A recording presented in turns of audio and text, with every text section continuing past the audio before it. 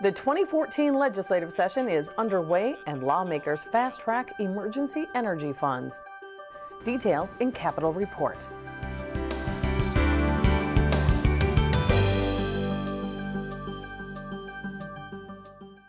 Hello everybody and welcome to this week's Capitol Report. I'm Julie Bartkey. The gavel dropped at noon on Tuesday, February 25th, signaling the 88th legislature has reconvened. The House suspended its rules on the first day and took up a bill that would take $20 million in general fund money to help low-income Minnesotans pay for their energy bills.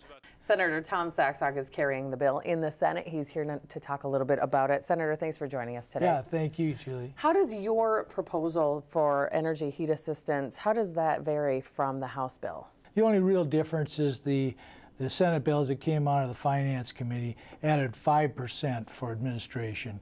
The current bill that came out of the House, I think, had $1.7 million. And just about everybody seems to be on board with this legislation. However, there tend to be some discussions both in the House and in that Senate committee on some of the bigger problems. For instance, how to maybe move people away from propane as a dependable source of heat and how to maybe have a more stable source of propane available. Do you think that this piece of legislation should address those bigger concerns? Well, I'm not sure that it can, but what it can do is bring to mind and bring to the forefront what some of our basic problems are. Because if we have any kind of a severe winter next year, we're going to end up with exactly the same problems. I think it'd be worthwhile for us for me to just go over maybe the 3 or 4 or 5 different reasons why we got in this position that we did. The first one was the fact that we had this late harvest, and so a lot of the propane that would have been used earlier on the farms got used a little bit later, and that was important. Another thing is that the propane companies have decided that there's more opportunity in exporting their product than in leaving it on a domestic basis. So whereas 5% of the propane last year was exported, we were up to 20% this year. So that lowered the supply. Then what happened, of course, is we had this, and are continuing to have this horrendous winter with cold temperatures. And so people became more and more dependent on this. And the rest is kind of history. We continue to have that, and the price of propane then, with all of the things that I mentioned, went from just under $2 to over $6. So we can see how we put a strain on the system. And this went the fast track route with the House suspending its rules to take this up on the very first day of session. Right. So do you intend to carry this through to the end of session? Not this part of it, but maybe looking into the bigger problems, the issues that you just brought up, and trying to resolve some of those? Yeah, the reason that I'm the chief author on the bill is because I have a particular problem in north central Minnesota, and that there's no natural gas. So there's more of a percentage, of particularly of our lower income people, are on propane. And so it would be helpful, and I think more stabilizing, if, for instance, one of the really good natural gas lines comes up to Pine River, which is right in the middle of Cass County. If we could get that to Cass Lake, it would make a huge difference in some of the things we could do. So I think those are things that we're going to work on. I was frankly surprised on all the interest that we had in terms of problem solving in the Finance Committee this morning. Of course, we'll cover it as this bill makes it onto the Senate floor. And it will, right. It'll be on Monday, and my guess is that the next day, or even later in the day, it'll probably be accepted by the House, and the governor, I'm told, awaits it anxiously. Okay. Senator Saxhaug, thanks for your time. Thank you.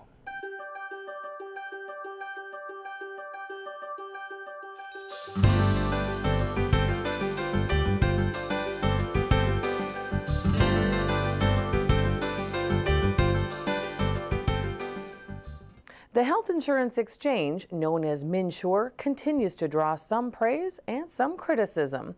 We sat down with MNsure's interim CEO, Scott Leitz, to discuss those concerns.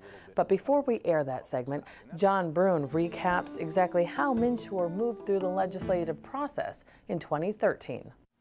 Major health care legislation passed by the federal government in 2010, referred to as the Affordable Care Act, had a significant impact on how Minnesota moved forward with its health care policy.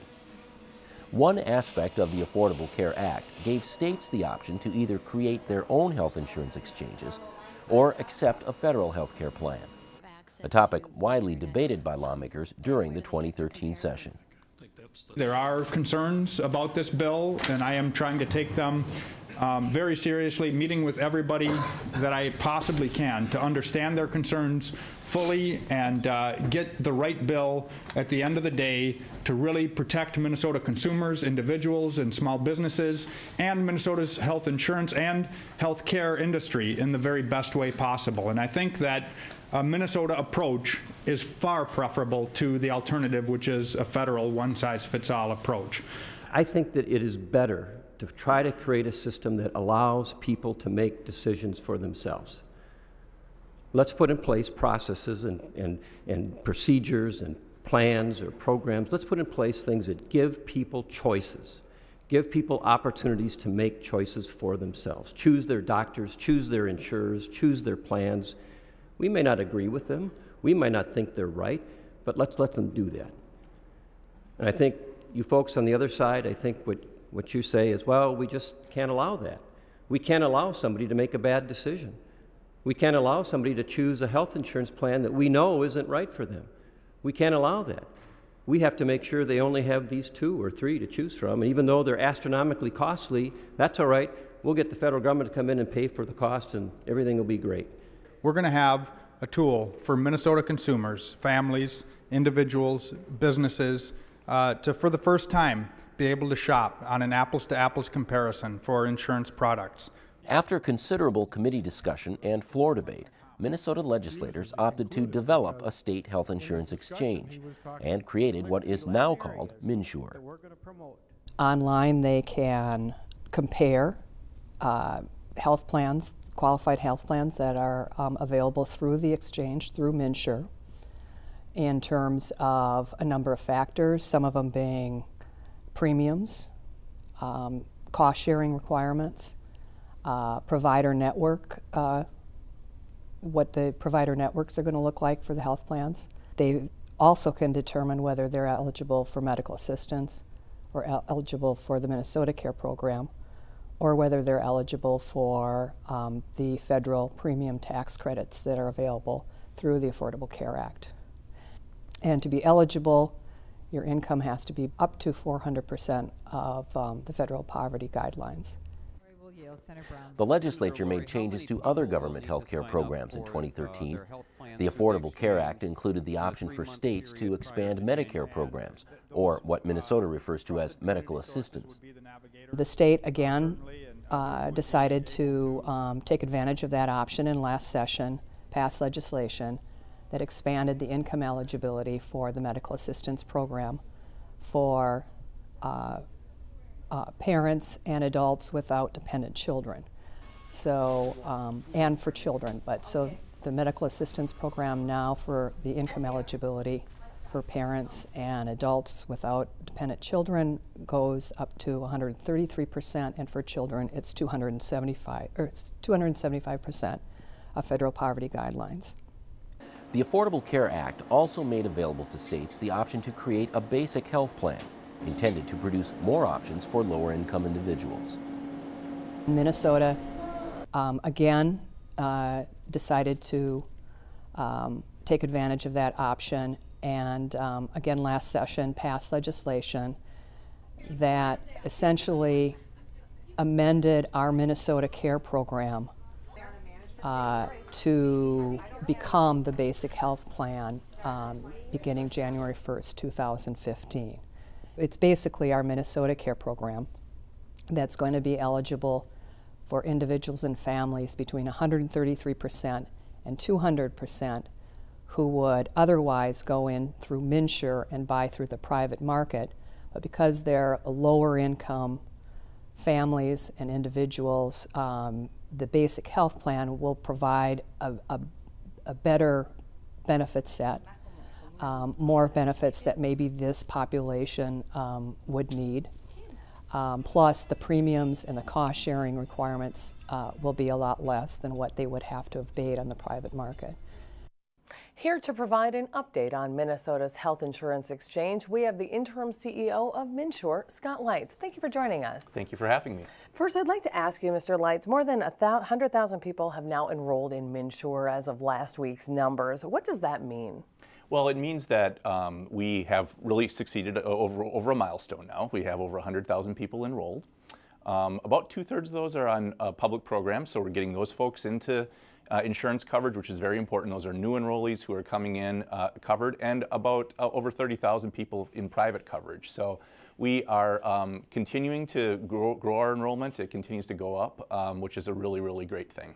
You brought up the private versus public, so let's get into that a little bit. There has been some concern from the GOP that a lot of young, healthy individuals have not been signing up, and that's a big key component of MNsure. So where are we going in that direction of the private coverage versus public? Well, what we knew was going to happen initially was that we were likely going to skew a little bit more heavily towards the public side. And that's because I think there's continuing enrollment as people meet income eligibility criteria. They're able to enroll in Medicaid or in Minnesota Care.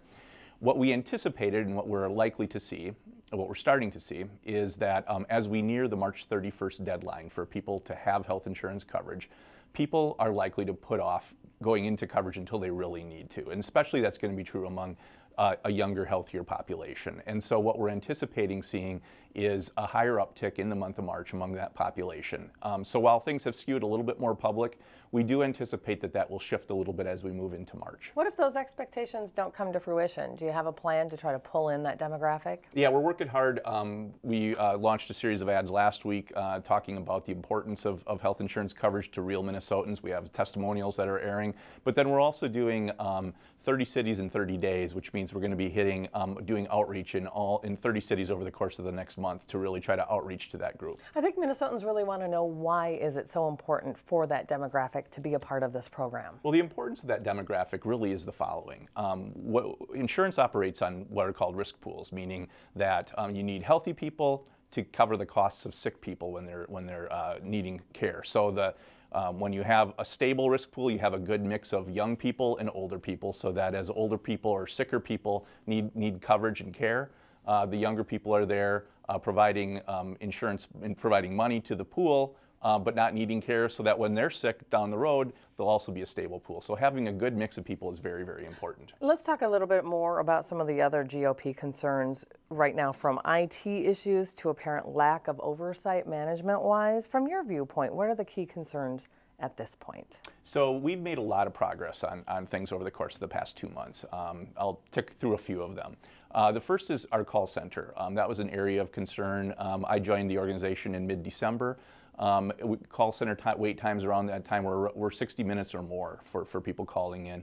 We now have that down to 1 to 3 minutes and anticipate that staying at that level. So we've made a lot of progress there. On the website itself, in November and December, about 1 in every 5 clicks resulted in some sort of an error. There was a lot of problems with the website initially. Now that's down to less than 5%. And so we've made a ton of progress there. We still have to make more progress on the website. Not everybody has a really clean experience, but the fact is that the experience of individuals and consumers is much better than it was previously. How financially solvent is MNsure at this point? Do you anticipate going back to the legislature for money? Well, for 2014, we are fully funded with federal funding, so that isn't an issue for us to deal with. We don't anticipate going to the legislature this year. What we'll be required to do is in March submitting a budget, a detailed budget to the legislature for what our 2015 and beyond operating expenses and our likely revenues will be. And in fact, at the next board meeting we'll start to be really digging into that issue. The GOP, many members are already anticipating coming to the legislature for more money and are already coming up with ideas for proposals to not necessarily to fund MNsure in the future. So how are you trying to navigate through all of this this indecision and not really sure where you stand with the legislature? Well, the interesting part about MNsure's budget, of course, is that we have to project out for 2015 based on enrollment that we see for 2014. And so we'll know a lot more once the March enrollment figures come in, and then we'll have a lot more information to be able to base our budget on. Right now, we'll probably take a conservative approach in looking at what our future budget needs are going to be. And then based on what we know in terms of enrollment starting at the end of March, we'll be able to project forward a little bit better for open enrollment moving into October. That will help us have a much better feel to it. Let's talk a little bit about that March 31st deadline. It's the deadline to have health insurance or face a financial penalty. Is the website, in your opinion, ready to handle another surge? We believe it is, yes. We've made a lot of improvements to the website. People are able to get through much cleaner than they were previously. Doesn't mean that every single individual gets through perfectly without a problem. We still do know that there are some individuals who have challenges, particularly if they have complicated family situations where they might have a child on Medicaid, but they themselves might be eligible for tax credits.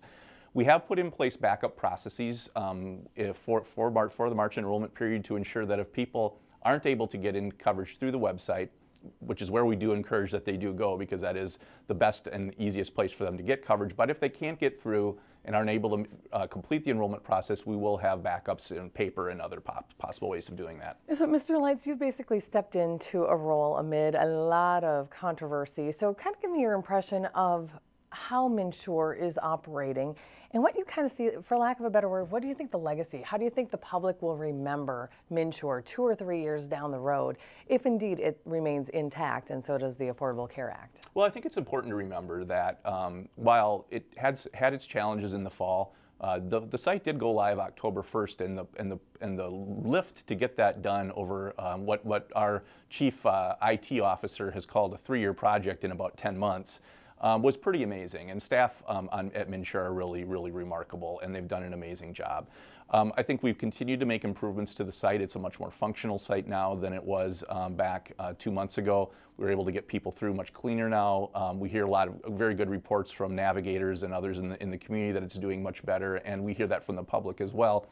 I think the legacy 2 to 3 years from now is going to be that MNsure is going to be a very valued and important tool in the lives of Minnesotans. It's a place where they now can go and compare health insurance coverage options, see what's available to them. It's created competition and transparency in the marketplace, which wasn't previously as strong as it could have been. And I think Minnesotans are going to really come to value that, and also the options that they have, plus the other things about the Affordable Care Act with guaranteed issue and the inability to cancel policies and other things. Okay, Scott Leitz, we are out of time. Thank you for joining us on the Capitol Report set. We appreciate it. Thank you very much. This group of House and Senate Republicans is calling for President Obama to exempt Minnesota from the health insurance exchange. Senator Michelle Benson has been a staunch opponent of MNsure. She's here to talk a little bit more about this health insurance exchange and where she'd like to see health insurance go in the future. Thanks for joining us today. I'm glad to be here. Senator, let's begin with the news conference that you just recently hosted. You essentially asked President Obama to allow Minnesota to opt out of the exchange. What would it take, do you think, for your request to even be considered? Well, and it's not just the exchange, it's the assertion that Minnesota already had world-class health care, and we had low uninsured rates, and we had provisions for people who were difficult to insure. And so instead of just turning everything over to federal rulemakers, we think Minnesotans here in our legislature, Minnesotans in their community, are going to make the best decisions for health care. And after we've seen some of the damage that's been done by the federal law, I think a lot of us would like to have Minnesota back in control of our health care. During this news conference, you discussed real broadly 5 amendments that were offered last year during the legislative session that you believe would have helped MNsure the whole process be more efficient. What were those 5? What were the key changes that you think should have been made, and do you think they could be brought up this session? I don't think any MNsure-based legislation is going to be brought up this session. It's just politically too difficult for the authors of the original bill to shepherd through some changes. We are in an election year, the governor's up for election, and so I don't think Governor Dayton would be very open to making changes in something he's considered a signature piece of his administration policy. Some of the things that would have most decidedly helped, giving the legislature more say, giving the Legislative Oversight Committee more say over the operations of MNsure, just the ability to go in and say, we see a problem, let's take a deeper look. The board structure, very critical missed opportunity. For example, if there had been insurance professionals and brokers that were allowed to sit on that board in July, when the interlinks between the insurance companies and MNsure were not on a path for October 1st, somebody could have said, you know what, this isn't ready, we need to start making a plan. Instead, we had to wait until the middle and end of November to find out that that was failing, even though the insurance companies knew it wasn't working. The 820 files and the 834 files and all these levels of detail and expertise would have been there at the table. And the board kind of stepped back from that responsibility because there was such a steep learning curve. But if you had industry experts, they would have helped mitigate some of these problems early on.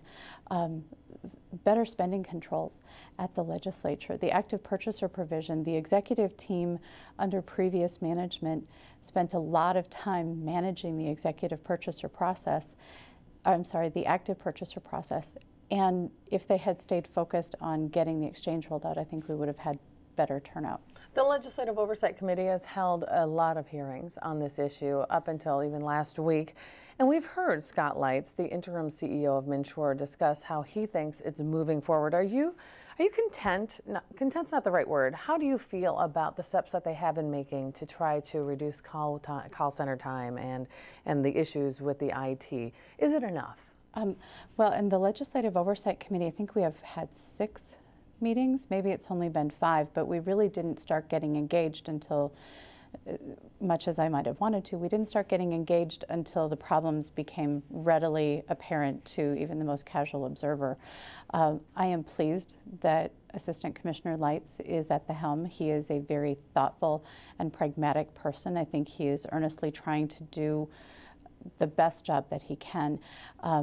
But the IT problems that we have are structurally built in, and we might have to make some massive foundational changes into the way customer information is handed off from one vendor to another. And that's why there is a new vendor coming in. I haven't heard who's been selected, but it was either the 25th or the 26th that the final RFPs were due and would be vetted. So by the end of this week, we believe we'll know who that new vendor is. Yes, it's more money, but we need somebody there who really knows how to run IT, who knows project management from beginning to end. The Dayton administration took Maximus out of that role very early in the process. Instead of leaving project management experts in place, we had public policy experts. And really, this was a massive IT project, and the experts weren't there. So I applaud the commissioner for recognizing the problem and seeking a solution. You can't move any faster than the IT problems can be solved. The call center time is declining because fewer calls are being made. And so while they're getting some technical things fixed, I think there's also some fatigue that we're seeing in the customer base. Senator, we're just about out of time, but I do want to ask you, if MNsure continues into perpetuity, where do you see your role? Is there anything that could change that would gain your support? My biggest concern with MNsure is the amount of authority we've turned over to the Center for Medicare and Medicaid Services in Washington, D.C. Because we have adopted so many provisions, well, actually all of the provisions of the Affordable Care Act, CMS can now tell us how to run Minnesota Care, and we're looking at a huge deficit in Minnesota Care.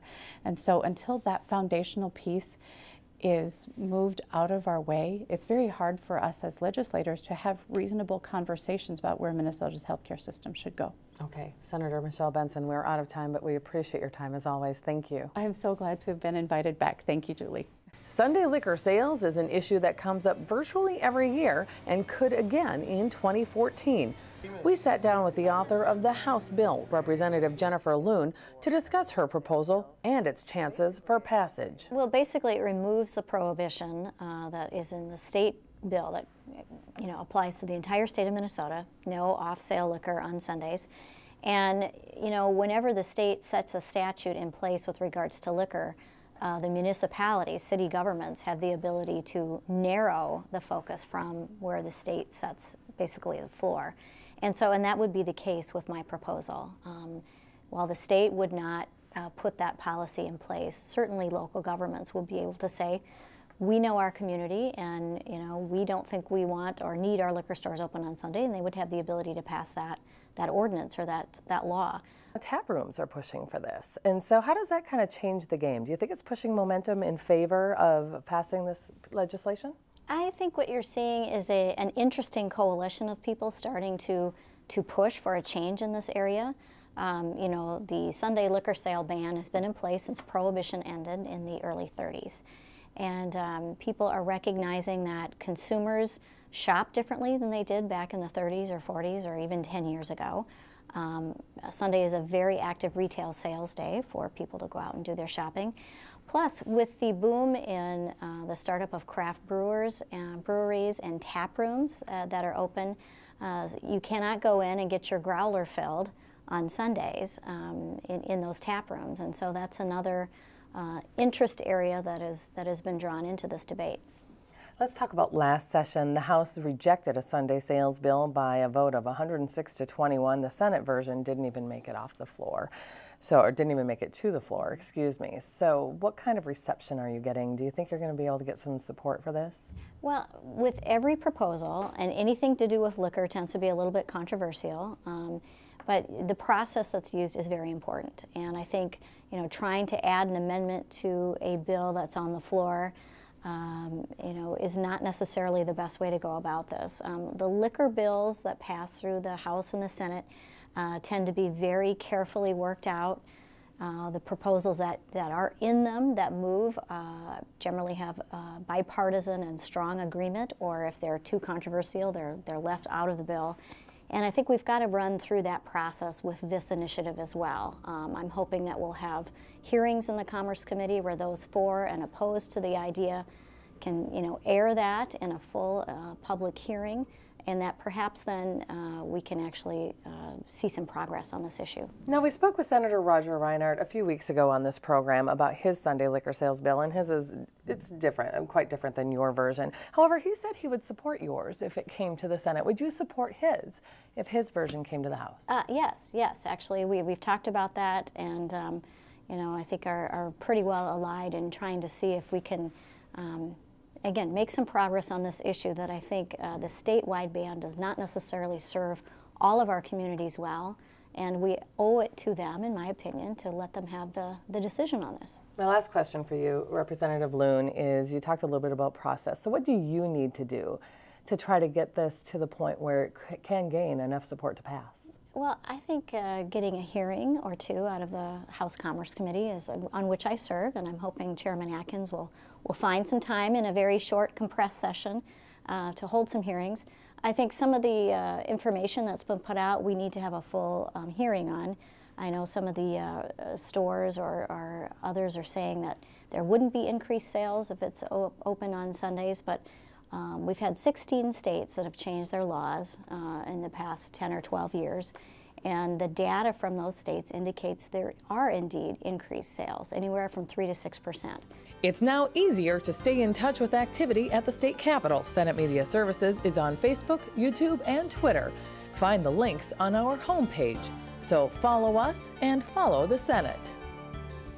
That wraps up this week's program. From all of us at Senate Media Services, I'm Julie Barkey. Thank you for watching.